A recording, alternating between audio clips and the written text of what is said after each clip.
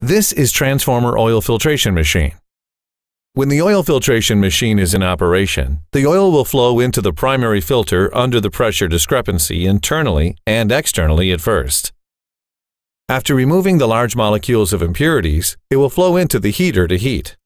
Then the oil fluid that has been heated up will continue to flow into a customized and personalized vacuum separator. According to difference between boiling point with oil and water, the oil fluidity is further enhanced and the water content in the oil fluid is evaporated in the vacuum separator. The oil fluid in the vacuum separator will form into a gaseous state and then transform into a membrane state, so that the surface area in contact is expanded several hundred times of its original state in vacuum.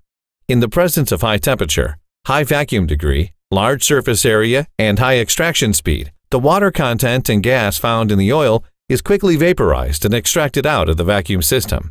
The constant temperature control device can monitor the temperature of the oil in heater in real time and control the heater to be working in a specified temperature range. The oil fluid that has been removed of water and gases will flow into secondary filter and fine filter by oil drainage pump. This filter elements adopt materials which is composited of microporous structure that capable of eliminating the microscopic impurities embedded in the oil fluid.